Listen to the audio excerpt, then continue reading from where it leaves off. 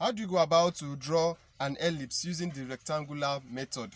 Hello everyone, welcome to PA Academy, and in this video I'm going to be taking you step by step how to draw an ellipse using the rectangular method. Now if you are watching this video, I believe you know that there are different methods. There are about four common methods of drawing an ellipse, and one of them is the rectangular method. So I'm going to be walking you through step by step, and at the end of this video I'm very sure and I can guarantee you that you will be able to also draw an ellipse using this same rectangular method. So before we get into this video, if you are yet to subscribe, if you are yet to subscribe to PA Academy, please click on the subscribe button right now to subscribe to this channel. Yeah, the red button down, so just click on it, and the little bell icon. Alright, thank you very much if you have just subscribed. So now let's get into this video. Now what you will need is a rectangle. Don't forget we are doing a rectangular method. So we are going to be needing a rectangle, and I've gone ahead to draw the rectangle. So what is going to determine the length of this rectangle is what we call the major axis and the minor axis. What do we mean by the major axis? Now if you look at this line I'm having from this point to this point is the major axis, and I'm using a length of 12 centimeter. So 12 centimeter. Why don't you are having from this point to this point is the minor axis, and for this video I'm using 8 centimeter. So moving forward, I want you to make sure you watch this video to the end, because like I said earlier, at the end of this video you are going to be able to draw an ellipse using the rectangular method, and guess what, it's very simple to do. So it's very simple. So that's what we mean by the major and the minor. So if that is confusing, you just know that the major axis is the longer one, which is from this point to this point. That's the major axis, while the minor is from this point. That's the smaller one, the smaller side.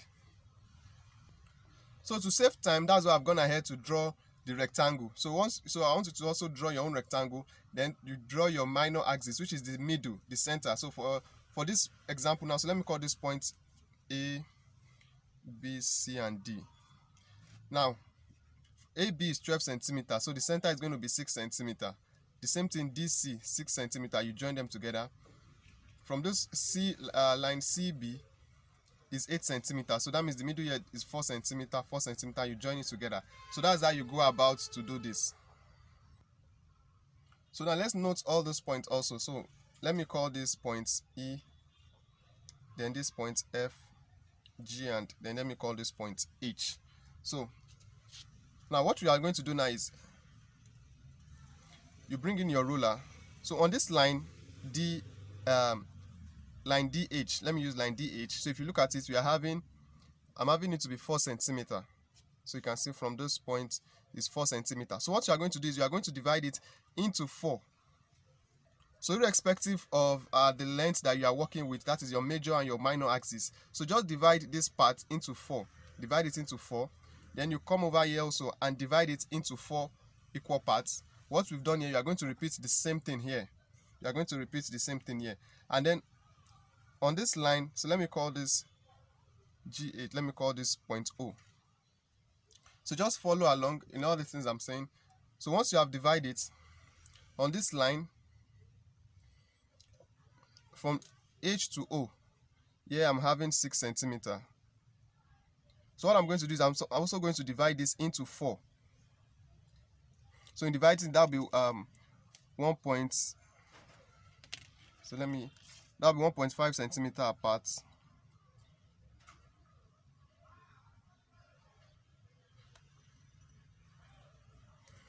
So let me label it. I'm going to call this point 1, 2,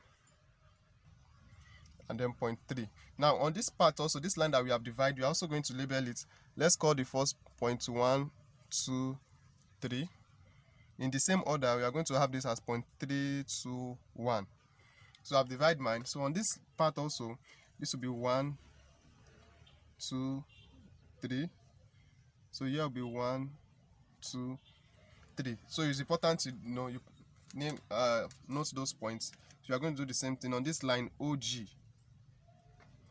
So I'm going to divide it into 4. So because it's 6 centimeter, if I'm to divide it into 4, that will be 1.5 centimeter apart.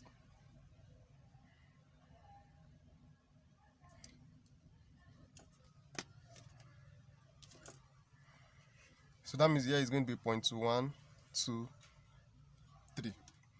So now the next thing we are going to do, if you have gotten to this stage, from point, okay, let's start with from point F. we are going to draw a line from point F to point 1, 2, and 3. So this is how it will look like. So from point F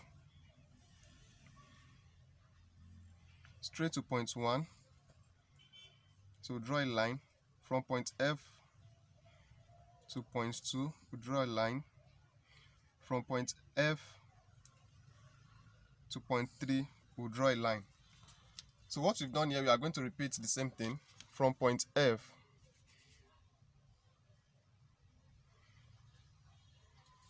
to point 1 on this side.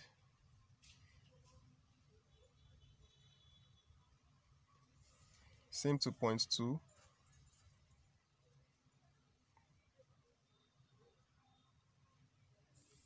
And to point 3.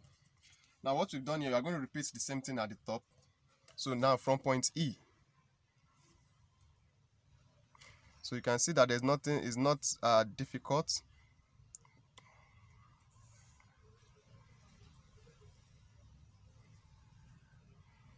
Then to point 2.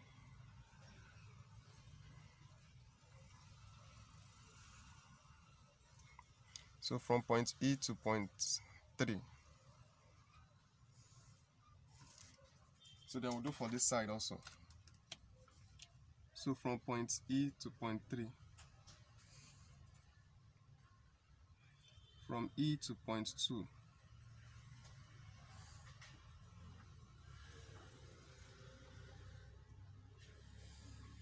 From E to point 2. So we've done this one. If you are finding value in this video, please just give this video a thumbs up. So click on the thumbs up button to give the video a thumbs up if you're already finding value in how far we've gone. Alright, so thank you very much if you have just given it a thumbs up. So the next thing to do now, let's start with point F. Now from point F, we are going to draw a line that will pass through this point 3 and touch this line that is coming to point 3. So let me do that. So from point F, I'll draw a line that will pass through point 3 on this side. To pass through point 3 and touch this line. So, and touch this line like this that is coming to this 3 on this side. So the same thing from point F, I'll draw a line that will pass through point 2 and it will touch this line that is going to point 2 on this side.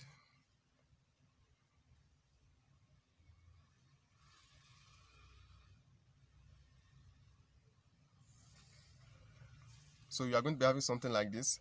So the same thing for point 1.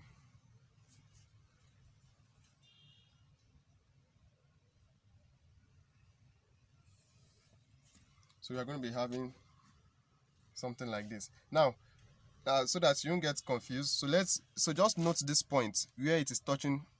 Line coming from point 3 is touching this line. The line coming from point 2 is touching this line. Just note this point. So this line, note this point. So I hope you've noted those points. So now what we've done here, we are repeating the same thing here. So from point F, we are going to draw a line that will pass through point 1 and touch this line that is coming from F, that is coming to touching this point 1 here. So we are going to draw a line. So from point F to pass through this point 1 and straight to this line. So from point F, we'll draw a line that will pass through point 2 and touch this line that is coming to 2 on this side. So from point F again, we draw a line pass through point 3. Now these lines I'm drawing, they are going to be faint lines. They are going to be faint lines because the ellipse itself is what we are going to be making bold. So also let's note this point where it is touching line 1, where it is touching line 2, and touching line 3. Now all this line that we've just drawn from F, we are going to repeat the same thing from E, from point E. So don't get confused. So now from point E, we are going to draw a line that will pass through point 1 and come and touch this particular line from F to 1. Okay, so from point E, the line will pass through point 1 and come and touch this line that is coming from F to point 1. So if you can just follow it, that means from point 1 here to this line coming to point 1.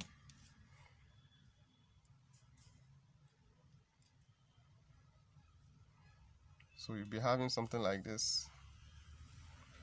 The same thing for point 2. To pass through this point 2 and come and touch this line. This will pass through point 3. So now let's note. So you note this point, this and this. So let's do that of this side. So from point E, pass through point 1 and touch this line.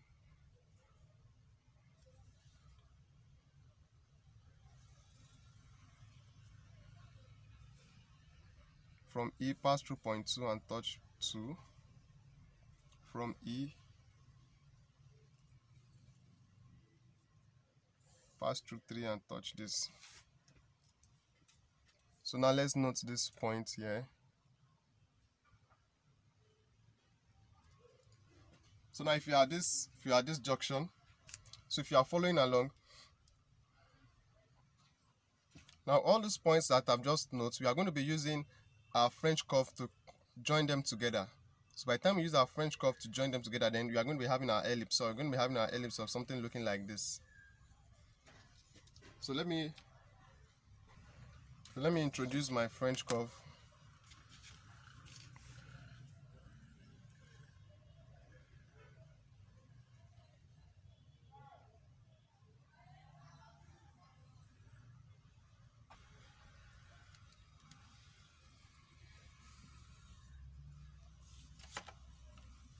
So I have one side of it.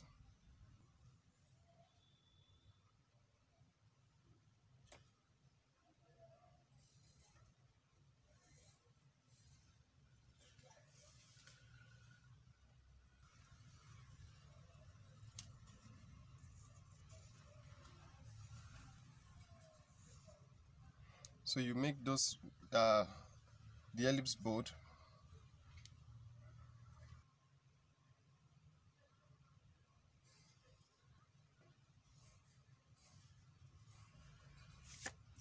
So gradually we are having our ellipse. So now I remain for this side.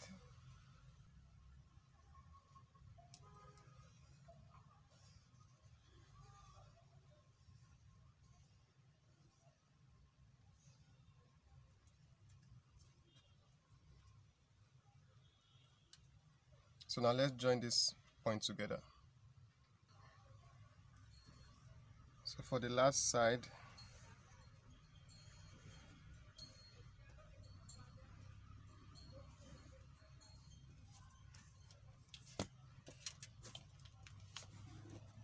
alright, so you can see now we already have our ellipse. So you can see it's a very simple process. So once you follow all the steps I explained in the course of this video, you are going to be having your ellipse like this. So irrespective of what your major axis or your minor axis is the same step.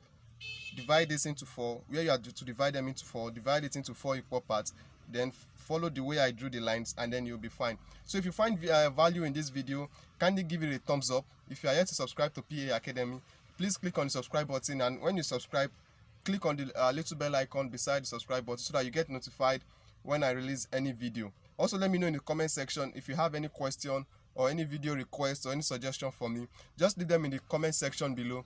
You can also check our playlist on technical drawing for more videos like this.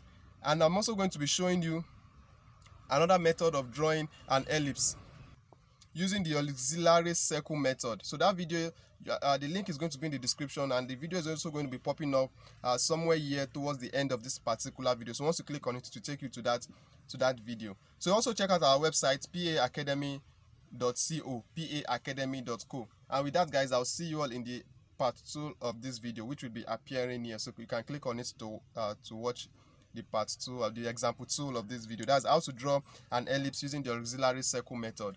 All right, thank you.